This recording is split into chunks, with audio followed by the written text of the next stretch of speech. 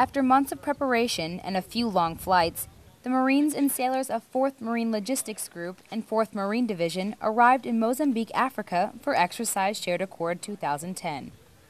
Service members from the Air Force, Navy, and Army were also on deck to add their support.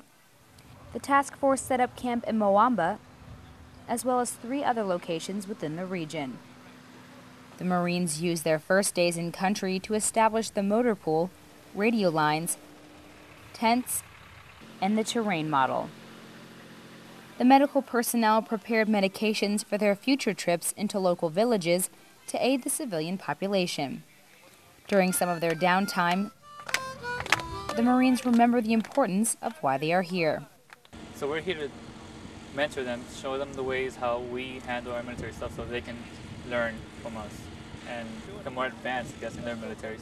We're showing them that we care about them. Commander Marine Forces Reserve and Marine Forces North Lieutenant General John Kelly, Leslie Rowe, U.S. Ambassador to the Republic of Mozambique, and Commander 25th Marine Regiment Colonel Burke Whitman paid a visit to the camp to speak with Marines and give them encouragement. Have a great time here.